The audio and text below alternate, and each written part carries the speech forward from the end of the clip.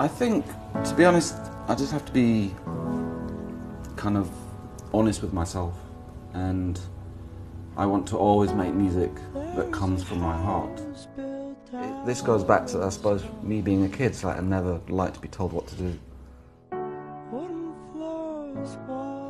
I studied fine art, actually, that was my degree, and within that it was a very open course where I could switch departments from making film to sculpture to painting to photography. So that, and at the same time I was kind of like, again from a young age it was art, visual art and music, but it was always a separate thing. I never at that point pulled them together.